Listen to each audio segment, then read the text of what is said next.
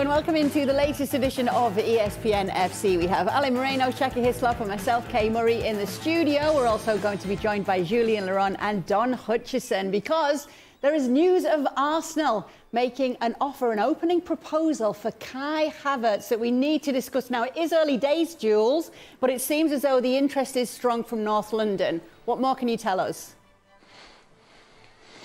Yes, that's right, Kay.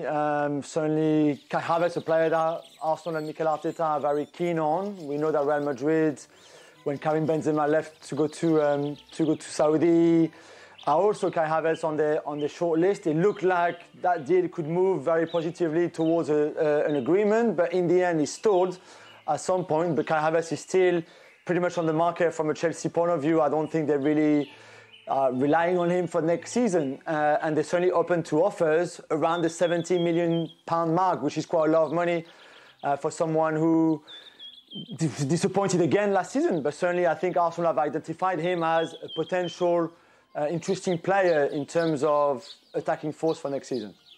Are you surprised to hear it, Shaka? I am. I'm just not sure where Kai Havertz fits in this Arsenal. He's done nothing in 3 years at Chelsea to suggest that he's going to be worth that kind of money, that he'll rediscover the form that he saw at Leverkusen. And then you look at Arsenal's attacking lineup, and again, I'm just not sure who he takes the place of, or is he coming in as a squad player? It just doesn't make an awful lot of sense to me at all. Where would he fit in, Don? Can you make any sense of it? Do you know what, Kay? If Kai Havertz was the third signing and they got Moises Caicedo and they got Declan Rice and then you add Kai Havertz, you turn around and you go, that's been a really good window.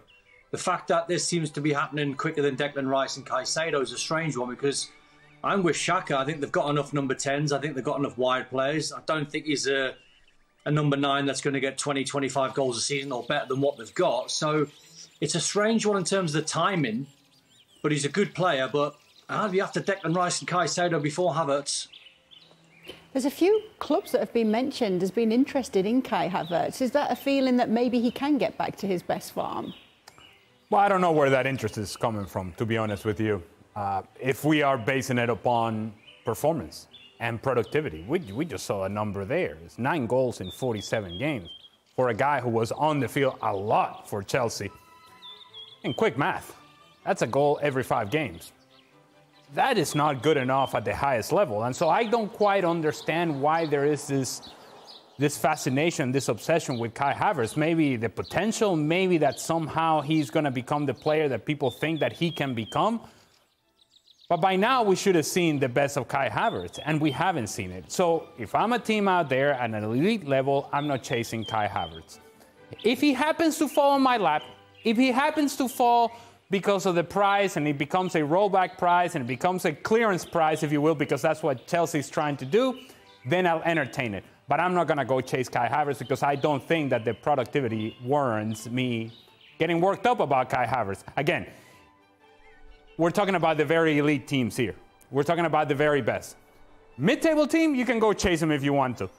But at elite level, he hasn't played at an elite level with Chelsea, and certainly hasn't done so over the last couple of years. You know, the weird thing about... The only thing that's in Kai Havertz's favour here is Timo Werner, oddly, because of his struggles at Chelsea. And then he goes back to Germany and finds form. So, but again... Form-ish. But again, if you're a purchasing club and you're willing to spend up north of 70 million, okay, both Arsenal and Real Madrid are saying that the suggestions is it won't go that high, but still we're talking 70 million.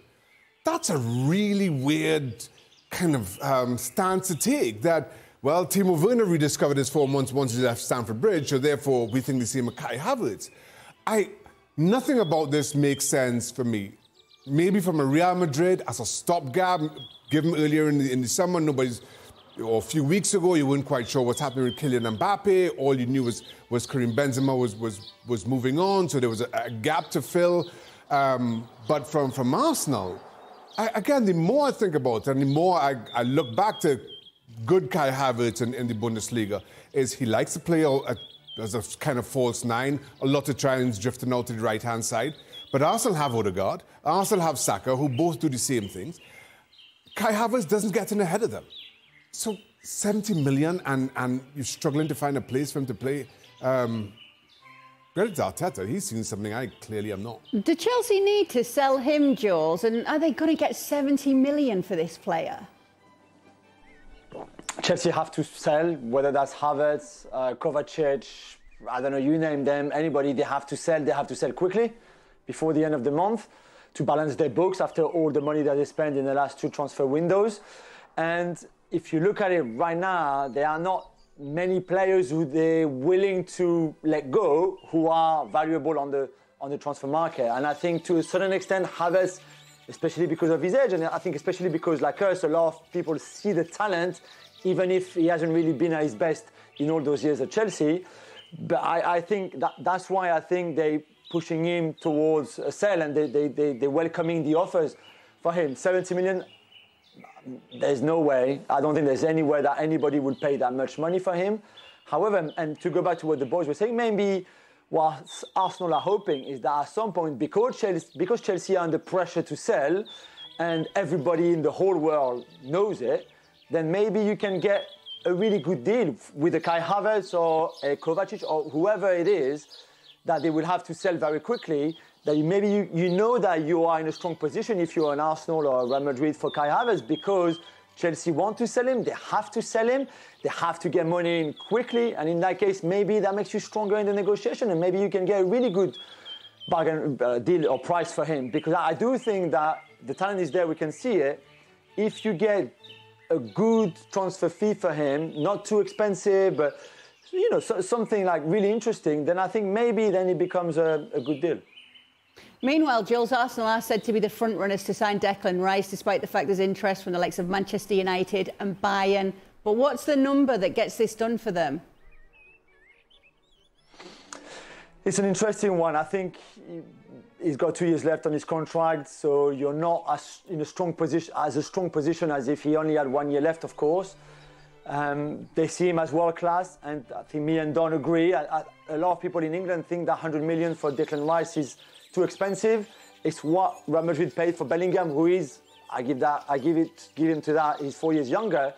But for me, Rice and Bellingham are 2 world-class, amazing talents that are worth the 100 million. So you pay premium because he's English, because you sign him from another English club, and I think Arsenal are aware of all of that. Where I'm a bit more surprised, and maybe it's because of the price, is that right now they're the front runners, mostly because nobody else really is there. I think Bayern Munich are looking at it, but from a distance. United certainly haven't moved in yet. So Arsenal are in the front seat because they seem to be the only one to see the value of Declan Rice even at that price. Is that fair, Don? 100 million plus West Ham asking for Declan Rice? Absolutely, it's fair if you're West Ham. I think if you're Arsenal, you can try and get cute in the deal. I mean, I was reading today that Emile Smith-Rowe, Arsenal are reportedly keen on keeping on, but if you're West Ham, you can try and ask for, close to, 70, 75 million and take Smith-Rowe in sort of part exchange and try and be a little bit creative that way, I think, if you're Arsenal. But I think if you're West Ham and you're seeing Enzo Fernandez go for 115, and as Jules said, Bellingham's 113, 115, in around that sort of number, then you're well within your rights. I think if you're West Ham with 2 years left on your contract, when they've just won a trophy as well, the way he's played this season and played over the years, and the potential that he's got to stay at Arsenal for 4, 5, 6, 7 years, I think you're very, very close to 100 million. So that's why, going back to the Kai Havertz one, I mean, Arsenal must have some money this summer if they're chasing Caicedo for 75 million, Declan Rice for 100, and then whatever it is for Kai Havertz, 30, 40, 50. I can't believe it's 70. But on Declan Rice, he's definitely 100 in my opinion. Let's do a little fantasy football and say that they do get Kai Havertz and they do get Declan Rice. They were very close to Man City this year in terms of the title race. Does that change it? Can they challenge again? I think they can challenge again, whether they can get the better of Manchester City. Right now, if I'm putting a bet on who wins the next Premier League title, I go City again. They've just shown that they can do it.